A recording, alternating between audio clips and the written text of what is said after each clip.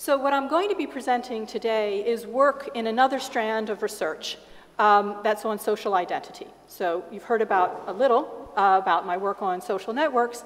This is my work on social identity. Of course, it's all one big project to try and understand an economic actor as a human being in a social context. Okay, so this work that I'm going to discuss today is about bias. And so the title is Deconstructing Group Bias. Tried to get a nice word in the title there. Because we have a lot of studies of group bias, but what is actually going on within that bias? That's what my agenda is about. Okay, so I don't think I have to tell you that group conflict, excuse me, is a continual feature of human history, right? We know, and I'm sure there's many people in this room who studied how people define themselves and as vis-a-vis others. So groups of people define themselves as vis-a-vis others and different, and this different can be based on religion, race, ethnicity, nationality, and so on. And these divisions can be quite powerful. They excuse forcible extraction of labor and resources from others. So these are some very, I'm just referring to obviously some very stark historical examples where people divide themselves into groups. So you might think of yourself as not like the other person. The other person might not even be a human being. So you're able to enslave the other person or to kill the other person, use their labor, and so on. We also know that these group conflicts have been rife for regional disputes, country boundaries, and so on. This is a picture of a painting of the US Civil War. We might forget that the United States experienced one of the most bloodiest conflicts in its history, was its own civil war. So more people died in the US Civil War than died in any of the wars that America has fought in. So it was an extraordinarily bloody conflict, and historians will talk about this war as, in fact, a battle over identity. What is America going to be? So these are all historical examples, of course, and maybe something that seems mild and somewhat amusing might be a sports rivalry. Well, but maybe it's not so mild and amusing after all, because we don't know what's going to happen with the boundaries of Spain and Catalonia and so on. So this is just to say, this is ranging from something as horrible as the Holocaust to perhaps something as innocuous as a sports rivalry, but yet it's all part of human history. And again, I'm sure many of you in this room have studied these phenomena. This is a big, grandiose introduction to the topic. And this topic has been long studied in sociology and social psychology. And what have people done with these conflicts in terms of the lab? There's this experimental tradition where participants have been brought into the lab, and all seems incredibly mild compared to the historical examples I've just presented to you. But you bring participants into a laboratory, you divide them up into groups, and then you give them a task to perform, and then you see what happens.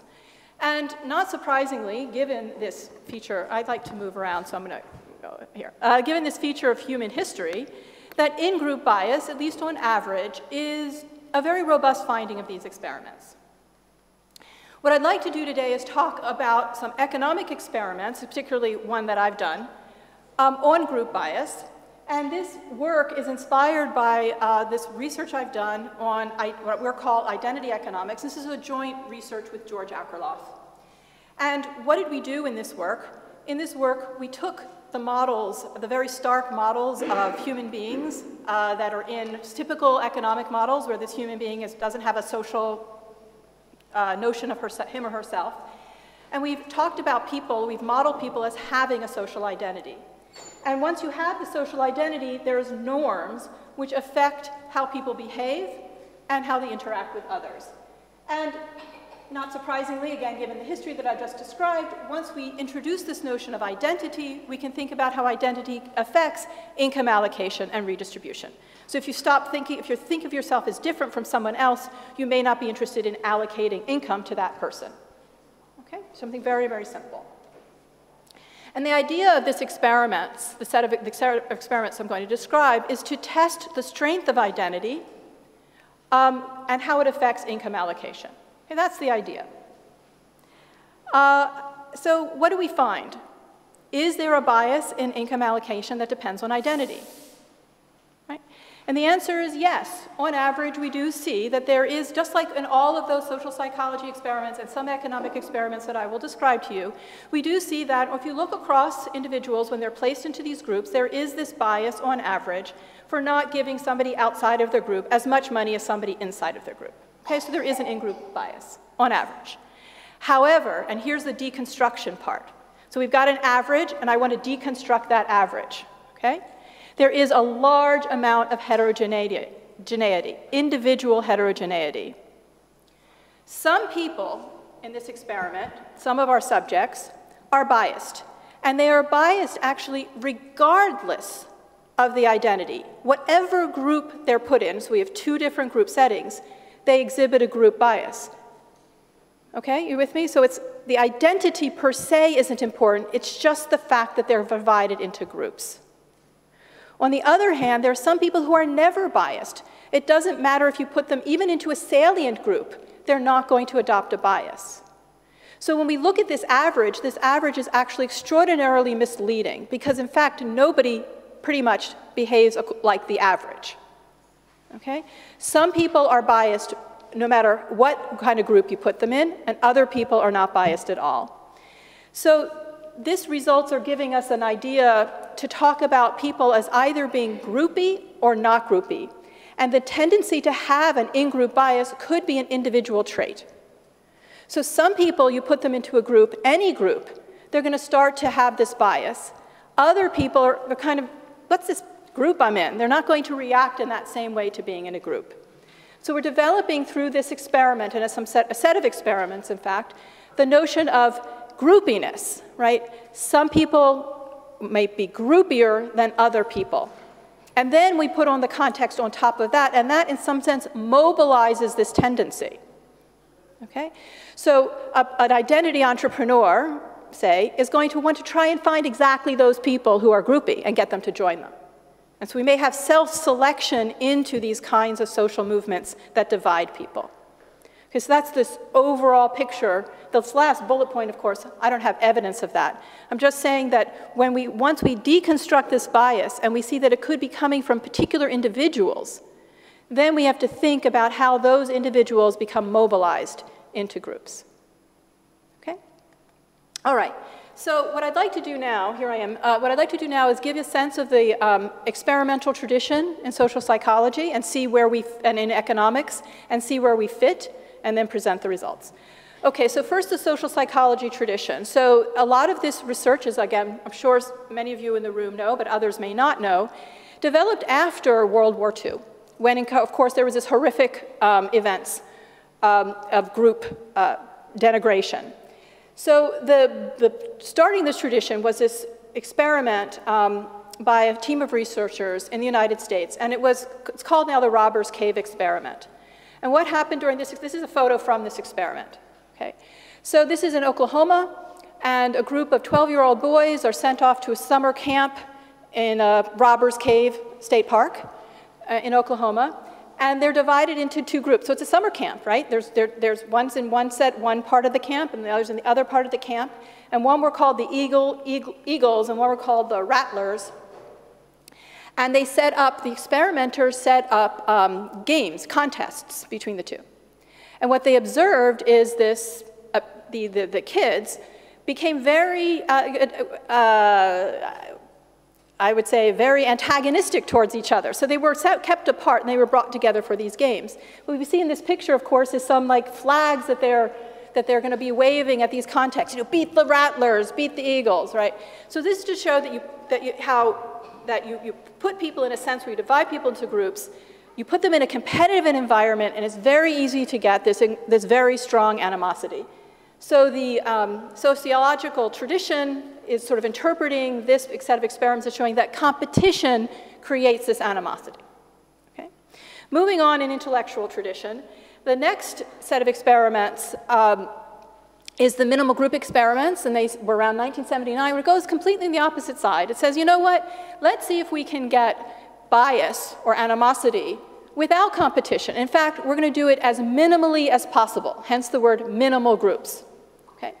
So in this set of experiments, boys, again, young boys were the participants, and they were asked to express preferences for either paintings by Klee or paintings by Kandinsky. Okay, so the subject participants come into the lab, they express preferences for Klee or Kandinsky, they're divided into two groups, then they're presented with matrices, so it's hard to see these, but these are the matrices, where they're asked to allocate points between somebody in their group and somebody out of their group. Okay? And again, the finding here is, so that's what they're asked to do. They allocate points or money, well actually points, to others in their own group and the other group, and then again, these experiments largely generated in-group bias. So these kids are allocating more points to kids who are in their group and less to people who are out of the group. Okay, that's the basic finding, and that's minimal group paradigm. Minimal group paradigm has been used over and over and over again in social psychology. Okay, so that's the history. Now let's go to economics. So we'll go to Chen and Lee's paper, which is now 2009, and they're going to use this minimal group paradigm and study something economists call social preferences. So here we're specifically getting to income allocation. So at bread and butter economics, how much money am I going to keep for me, and how much am I going to give to you? Okay? So the method of dividing subjects into groups is the same as the Tadgefeld and Turner. So participants express preferences for Klee or preferences for Kandinsky. Then they're divided into two groups according to these preferences. These are some of the decisions that they're asked to make. So again, these are from the paper. What you should notice is you can't really tell from this, but what's different between this is we're moving from the social psychology world to the economics world. What's different is that this experiment, an economics experiment, the individual's own money is at stake. Okay? So the individual is allocating money to herself and allocating money to somebody else, and that person's either in her group or out of her group. And the question is she willing to give up some of her money for somebody in her group, but maybe less so for somebody out of her group? Okay? So that's the distinction. So again, the own money is at stake. These are, that team is testing is the difference in social preferences, and social preferences is a precise word in economics that refers back to a utility function. And this might be a little bit hard to see. I'll just point them first. I know I'm not supposed to wander too far from the microphones, but there they are. Here and here. So these are the differences in the weights that somebody places on their own money versus somebody else's money. So the social preferences is how much I care about how much money somebody else earns. Okay, that's what social preferences are. It's a very precise term. And again, what they find in this experiment is that individuals have different social preferences for people who are in their group versus out of their group. Okay? And what they specifically find is that individuals are inequity averse, so they don't like inequity. They like equality. They just like equality a little bit less for somebody who's out of their group, but they still like equality. Okay? With me? But just less so for somebody who's out of their group. Okay, that's that finding. Okay, so now what did we do? Okay, so this is a set of, these are my co-authors. It's basically a Duke team. We've now have a set of experiments. The 2017 date is a little misleading. We did the experiment a long time ago, but we've been now analyzing the data. So that's why it is a 2017 date, because it's a different iteration of the analysis of the data. But what did we do? And again, we're inspired by the work that George and I did on identity. So we want to understand if strength of identity matters. This minimal group setting is very pallid, right? And in fact, it's constructed to be pallid. But what if we ramp it up a little bit? What if we think of things that are more salient? And other people have done that too. So people have done that too. They've looked at salient groups or real world groups.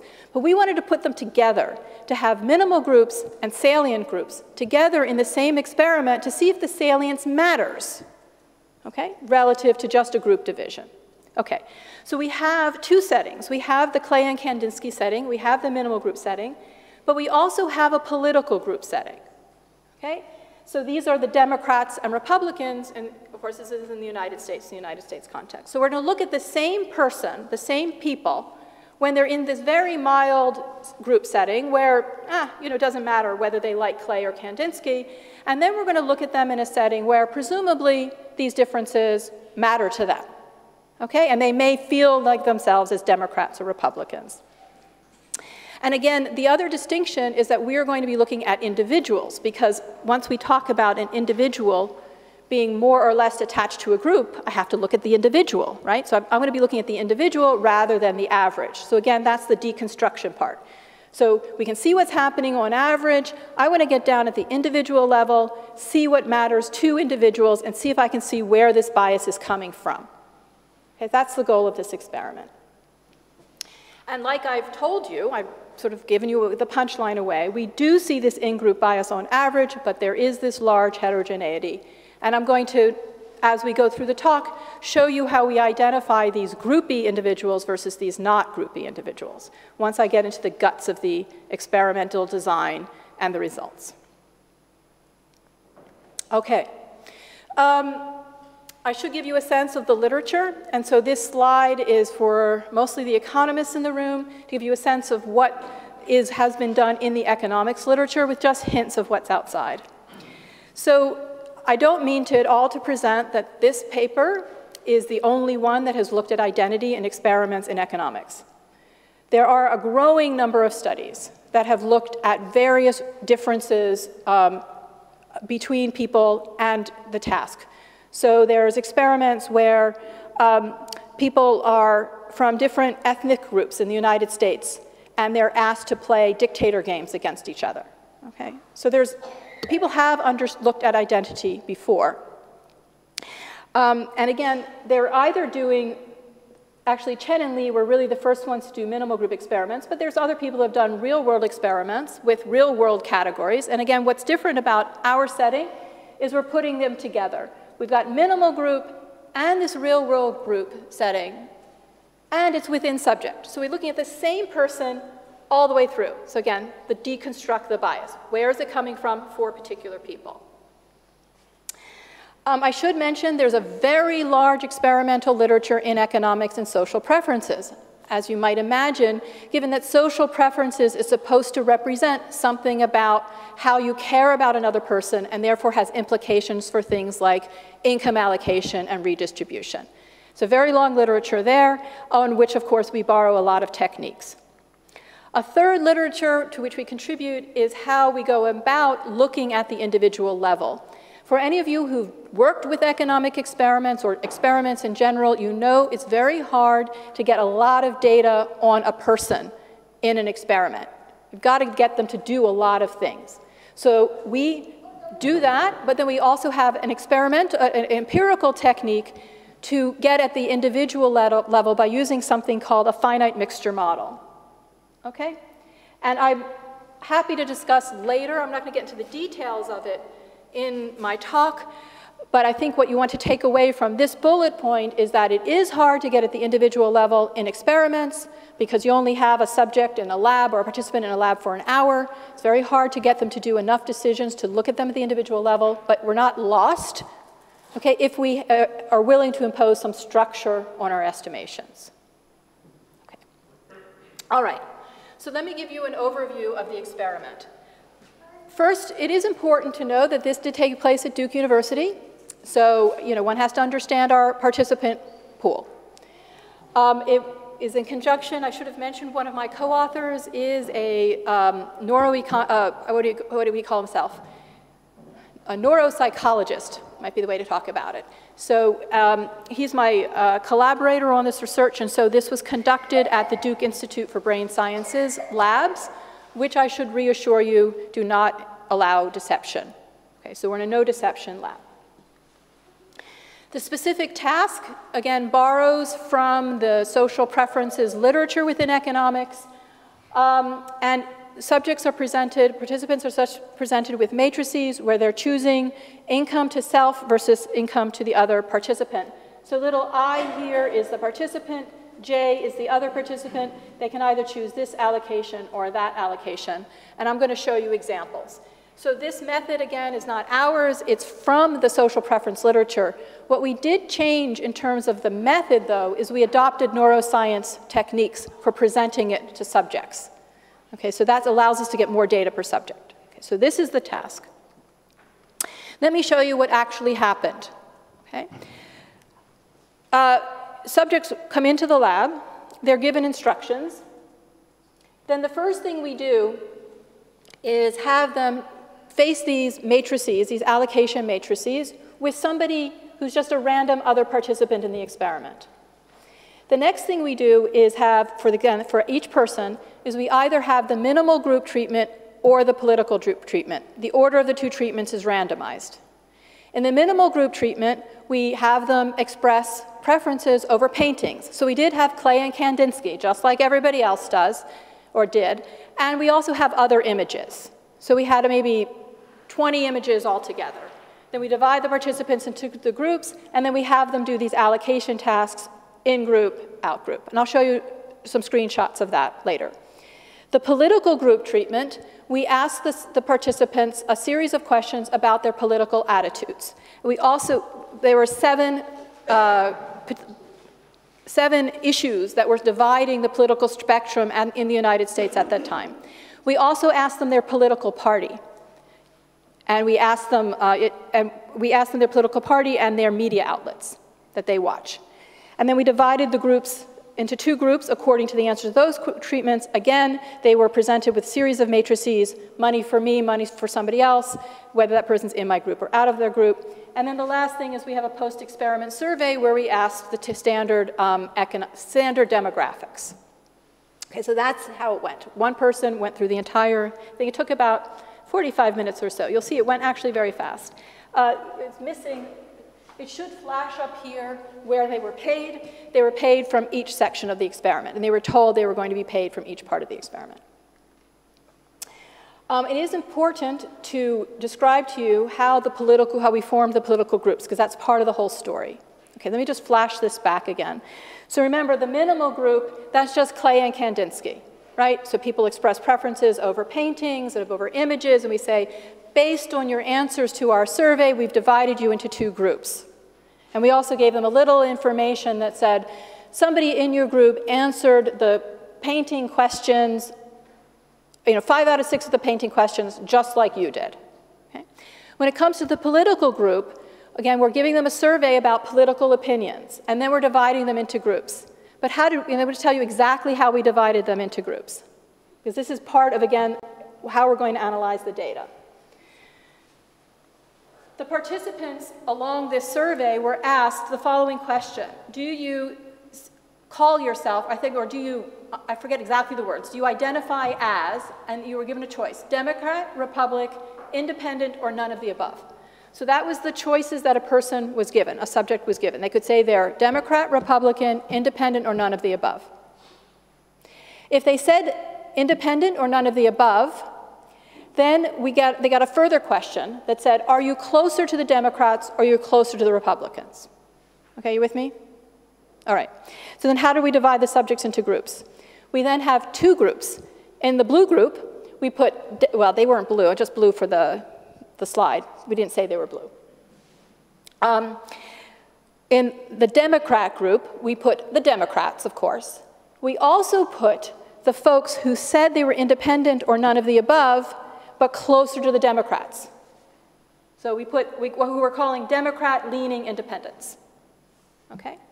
And in the Republican group, we put the people who said they're Republicans, and we also put those who are independents, but lean Republican. Okay? With me? So in the construction of these two groups, we have people who identify more strongly, arguably, with the group in which they've been placed. So a Democrat in the Democrat group is going to feel like they've been put in the right place. A person who's already told me, the experimenter, that they're not a Democrat, but then they're put in the Democrat group, is arguably less identifies with the group in which he's been placed. Okay, so that's the design.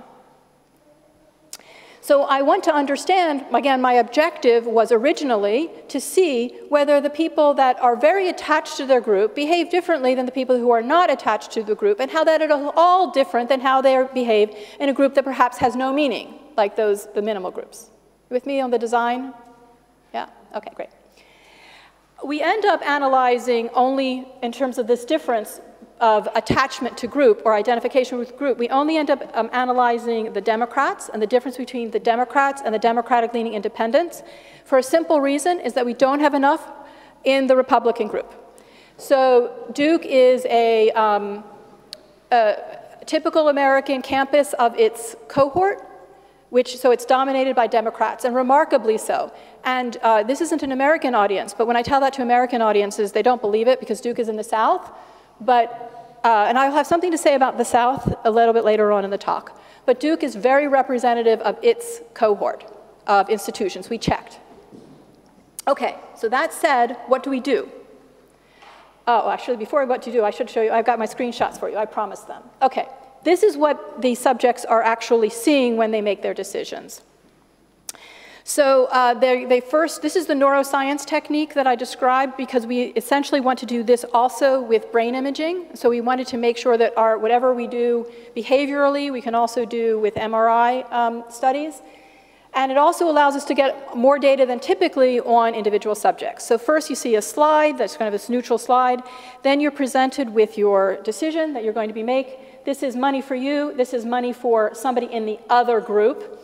You're going to choose between the top row or the bottom row. How you choose is by choosing the blue or the green row. So you can only have to use 2 fingers and all of this. Imagine yourself a machine. All you have to do is 2 fingers.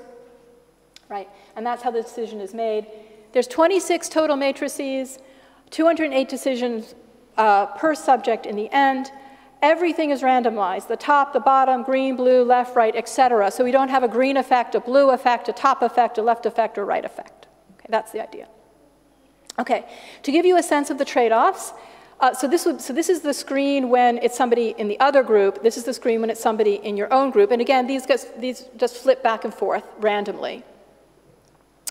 So take a look at what a person's decision would be if they were choosing not 140-40, but choosing 120-120 instead. So this person, if they were to make this choice, would be going for a fair allocation where there is no inequality, but they're giving up 20 for themselves. So this is what economists call inequity aversion. You're willing to give up 20 for yourself in order to achieve equality. Okay, so that's a choice that somebody would be expressing aversion to inequity. Okay. Here's another slide, and again, if they were to make this choice, if the subject were to make the choice of the green rather than the blue, this subject would be going for more money for everybody. Yeah. Are we allowed to? Okay. I'm happy to take questions. I didn't know what the ground rules are. No, go ahead. Why do we change the sum? Yeah, because people can feel in the blue, the waste is up. But in the green, right. Right. Well, because we wanted to see the sum between the two, because we wanted to see that people are actually willing to destroy resources. So it's different than a dictator game. Actually, a lot of people use dictator games where it's just splitting a pie. We're going to see, I guess it's coming up in 2 slides, that people make choices that actually reduce overall income. Okay, so a person that's choosing the top row is going for overall income that's higher. Okay, so this is the slide. It's coming right now. So imagine this person here, our person choosing 120, the blue row. What this person is doing is giving up 20 for herself in order to make the other one go down by 80. Okay? So this is what we're calling a destructive person or an inequity-loving person. We wanted to have this in our possibilities because of those horrific histories, which I showed you early on, right? People here might be willing to give up something of their own in order to slam the other person. And perhaps what they're going for is to maximize the difference between themselves. Okay, so we wanted to have that as a possibility. Okay, I'm not going to be able to report to you on those results. I don't have the time here, but I'm happy to answer questions about that. Okay, so these matrices and the interpretations, these words I'm giving you at the bottom, are just in the social preferences language that economists have developed. Inequity averse, total social welfare or total income maximizing, dominance seeking, it doesn't quite have a word yet, but we've coined that word. It has a few other people have looked at that too. All right, so now I want to analyze the data. So where was I? Okay, I was here, and I was telling you, I'm going to take a look at the difference between Democrats and Democratic-leaning independents. That's kind of going to be where I'm going to start. And I told you why I'm only looking at them. So just here's the distribution of political affiliations and leanings within our subject pool. So you basically we're just not seeing Republicans. That's what I wanted to show you here. Now, there might be a problem in looking at Democrats and Democratic-leaning independents and comparing them, right? It might be that they're actually very different, okay? So I'm comparing people that I put into the group. I say the only difference between them is that one set of people, one set of them is more attached to the group in which they've been placed, and that's the only difference. So of course, we have to test for that. And indeed, everything we can test about them shows that they're the same. So they are the largest subsets in our subject pool, but they have identical demographics and they have identical political opinions. So we went and we looked at their answers to the surveys. They have identical political opinions. The only observable difference, again, from what we can see from the data we collected on them is that they are affiliated with the party, that they call themselves a Democrat. Okay? So that allows us this comparison to be valid. All right. Let's get into some guts. All right, some numbers. I want to analyze what these people's decisions have been. Again, I'm looking at in-group versus out-group. So we construct a measure which we're calling individual favoritism in allocating income. So let me run through what that is. You take an individual I, so one person, and we look at that person in a condition G for a given matrix M. Okay, so that means we take a look at, for example, this matrix. Remember, there's 26 matrices. Okay, so we do this matrix by matrix. So this person is making an allocation for this matrix once when they're doing it for somebody in their own group and once when they're doing it for somebody in the other group. Right, so they're seeing the same matrix twice. Everybody okay? They're seeing the same matrix twice. And so what I'm going to do is compare what choice they made for the other person. This is the other person, or the person to whom they're allocating money, when it was somebody in their own group versus somebody in their other group, okay? So we subtract income given to the person when they're in the other group from the income given to the person when they're in their own group. For example, this person could have chosen 100 for their own group, but 20 for the other group. Same matrix. Everybody okay? So 100 minus 20 is 80. Okay. So then we have 26 matrices.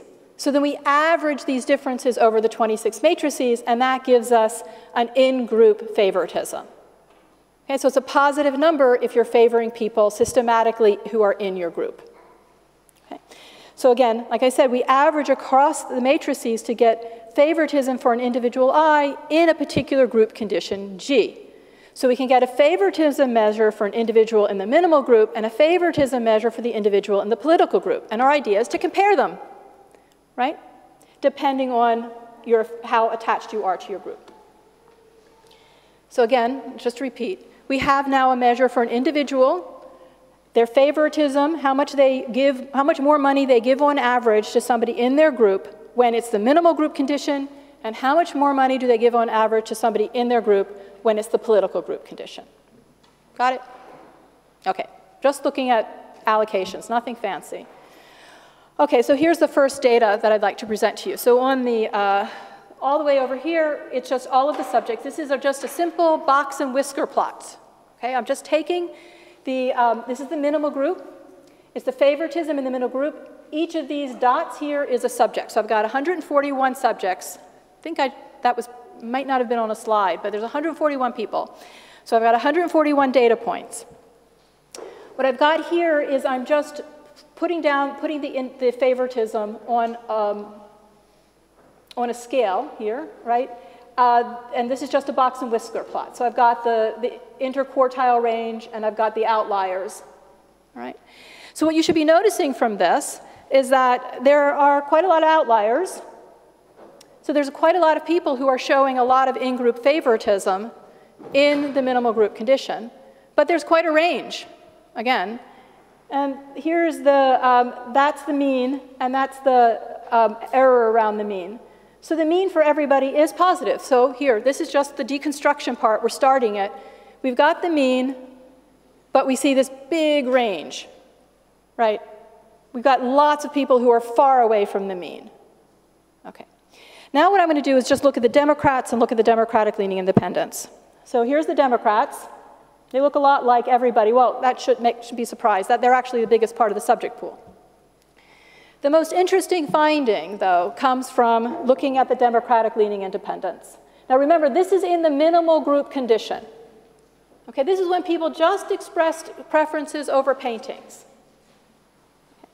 So take a look at these folks. What are they doing in that condition?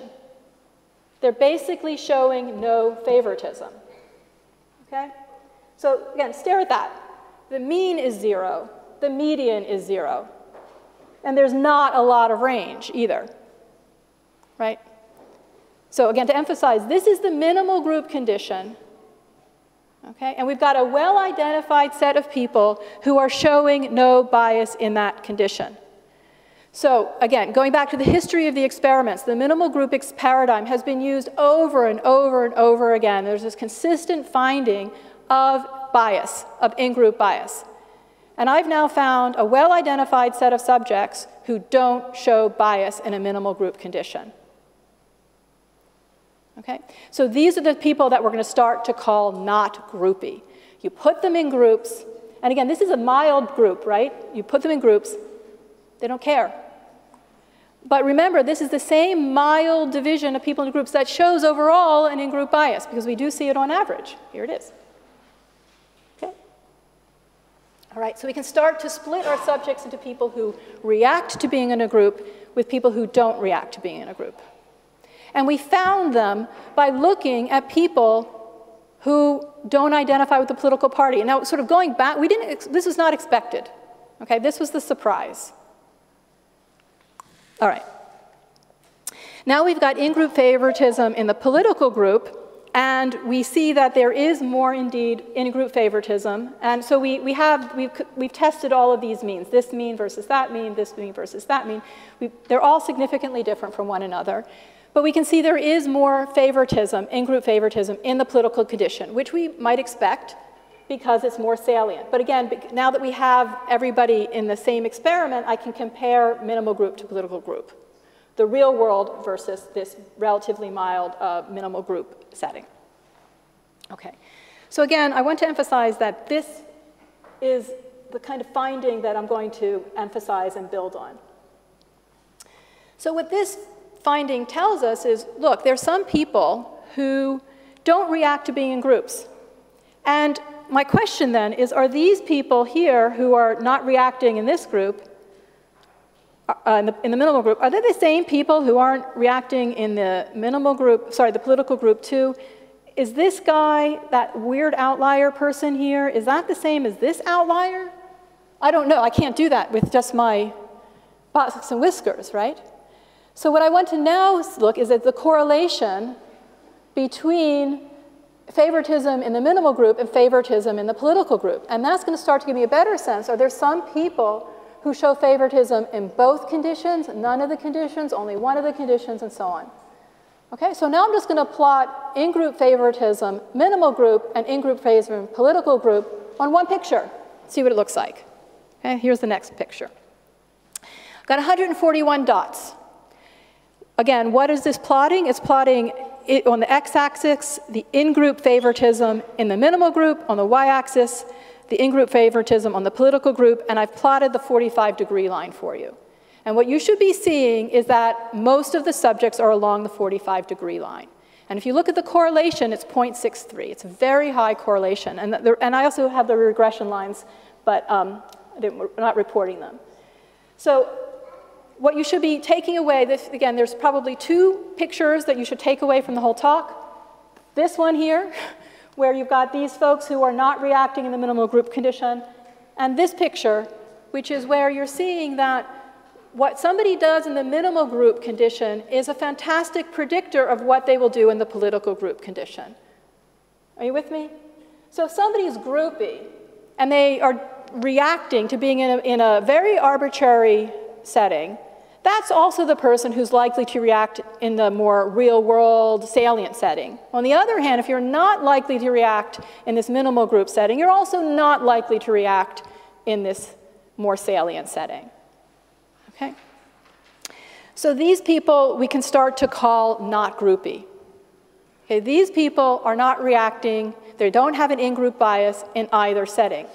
Now, okay, you with me? These people, they're showing virtually no in-group bias in either setting. Now, I should say that within here, I could deconstruct this further. And just to give you a sense of the layers that we can go to, these people are not treating somebody in their group differently than out of their group in either setting. That does not mean they're being nice to them. Okay? It could mean they're just taking money for themselves. No matter who they're facing, they're taking money for themselves. Somebody in my group, I take all the money for myself. Somebody out of their group, I take all the money for myself, whether it's political or minimal. Okay? So they're in here. Also in here are people who are into fairness. I'm going to be fair to somebody in my group. I'm going to be fair to somebody out of my group, whether it's minimal or political. I'm just always fair. Okay? I can't distinguish them from this data. That's what the rest of the analysis is going to try and do, or part of the rest of the analysis is going to try and do. What I'm just showing you here is that there's some people who, whatever group you put them in, they don't change their behavior and they don't act differently to somebody in versus out. Okay? So they're not groupie. These folks, on the other hand, are groupie. They're treating somebody out of their group differently than they're treating somebody in their group, and they're doing that consistently. Okay? All right. So this is from the raw data, as in just taking a look at the allocations and how much money is given to somebody in their group versus out of their group. So the next thing we do is we do a structural estimation of social preferences. So we're in this world of the social preference literature within economics. We're going to have a utility function. We're going to estimate parameters of this utility function. Again, social preferences are very precisely, it's a word that means something in economics. It's how much people care about their own money and how much people care about somebody else's money. That's called the social preference. So we do a structural estimation of a utility function. We posit a utility function on own income and other person's income. We estimate the social preferences on average, and we should be happy to know that we actually replicate pretty much exactly Chen and Lee's findings. Okay? Different subject pool, we use the same methodology, get the same results. And that's about the average. But we're looking at the individual. So we're estimating individual social preferences, and using this latent class model, which I don't have time to talk about, we categorize individuals as groupie versus not groupie. And what does that mean? It means that the social preferences that we estimate are different towards the in-group than towards the out-group.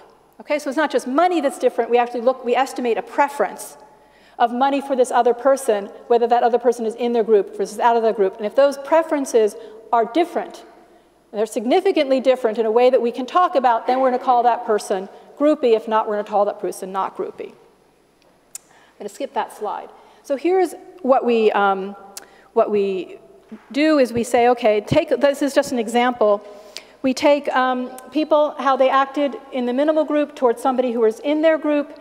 This is the minimal group, and this is somebody outside of the group. And then we've categorized people according to their social preference. So some people are selfish. Remember those words I was using?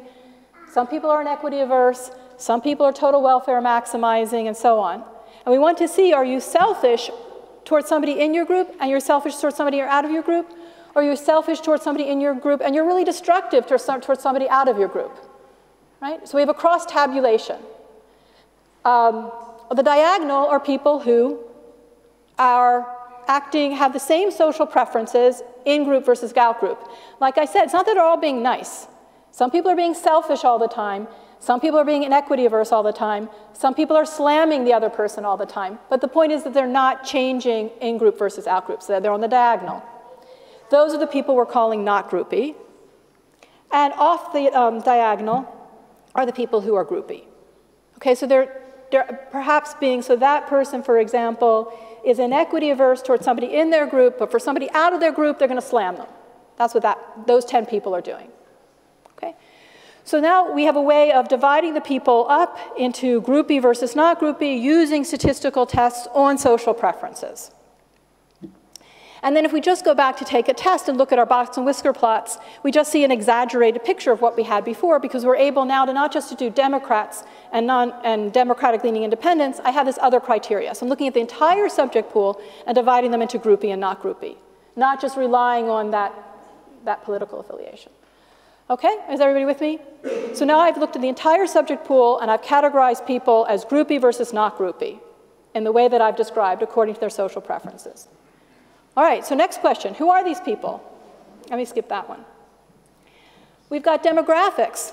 Again, we're looking at the individual level, so I can look at each person and look at their demographics and say, who is or do not groupie people look different than groupie people?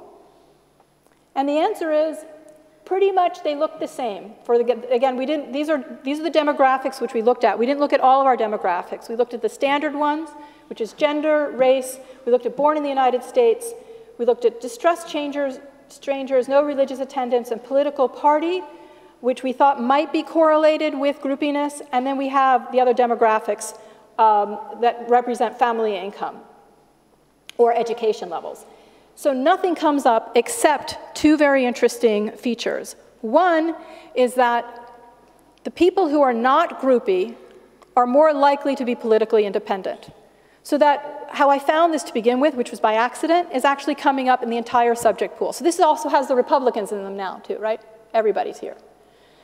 So this is, in some sense, giving a bit of external validity to the finding that some people are not groupie. So they're not groupie in my lab. They're also not joining a political party outside the lab.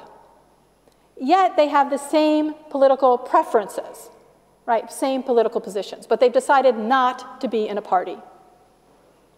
The other thing that comes up is father has an advanced degree, and these are very special people. First of all, the whole subject pool is very special people. These are Duke students. Advanced degree here means that their father has a master's degree or above. And like 30% of our subject pool has fathers with those kinds of degrees. So it's a very special subject pool. But we are finding, though, that participants whose father have these very advanced degrees are less likely to be groupie. Okay, so they're not groupie. What could be going on? Maybe it's an income effect. These parents is a very wealthy family. It could also be that the parents have transmitted some sort of value. I don't know, right? But I do know that father's education seems to matter. Why it might be an income effect is mother's education doesn't, but father's education does. Okay? So father's education matters. Okay, so at this point, I hope I've convinced you that our experiment shows there's groupie people and not groupie people, and we have some indication of the correlates. Of course, we're missing, there's a very special place in the world, our little campus.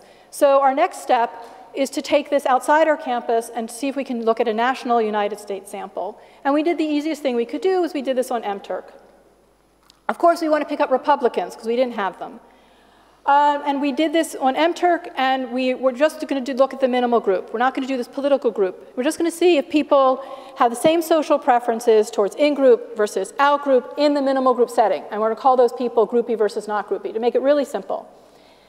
And what are our correlates? We added some things, though. We added individual personality measures. So for those of you out there who know there's these big 5 psychology personality measures. We had questionnaires on those. We have lots of individual demographics. We have political party affiliation. And because this is on MTurk, we have their locations. So we have their IP addresses. OK, so what do we find? So I should say the methods are very similar. We had them do divide them into groups. We looked at we estimated the social preferences. We call them groupie but not groupie according to their social preferences, whether they were the same for somebody in their group versus out. So selfish in-group, selfish out-group versus selfish in-group, slam the other person out-group. So that latter person is a groupie person. All right, so we divide the subjects into groupie and not groupie. And what do we find? Personality measures, nothing, which is indicating that those 5 personality measures are not sort of picking up what this groupiness is. And of course, if you read what those are, they don't really have much to do with groupiness, but we tested them anyway. Extroversion, agreeableness, conscientiousness, etc. Nothing. Individual demographics. Really nothing. Again, Female, age, ethnicity, geographic region, not coming up. Okay, what about religious services, education, so on? Nope. But what do we find? Political affiliation. It's there again. Okay? So groupie people are screwed Republican, not groupie are skewed independent. So that not groupie skewing independent is what was going on in our Duke data. Okay? Now we wanted to look at region. The reason we wanted to look at region is because we didn't, actually I should say that when we first did the MTurk study, we basically didn't get any Republicans in the South. So we oversampled the South so that we could at least have a national Republican sample, and then we looked at the South separately, as you'll see. So we look here, we look at party affiliation and region, and the conclusion that you want to get from this slide is that, again, even if we break it down by region, not groupie skews independent, but groupie skews in particular Southern Republicans. Okay? So if you're a Southern Republican in our data, you're most likely to be a groupie person. Now, again, there's perhaps reasons for this. This is a very contested space. Okay. All right. Now, what about the IP addresses? So I should confess, though we have this in the paper, it's not a big confession, that we, after the 2016 election, we decided to look at location, and we looked at two pieces of location. One is we looked for votes for Hillary Clinton versus Donald Trump, and it's all on the county level. So we know exactly where people live, so we know what county they live in. Okay, so we looked at Hillary Clinton voters versus Donald Trump voters, and there is nothing in terms of groupie versus not groupie versus Clinton voters versus Trump voters.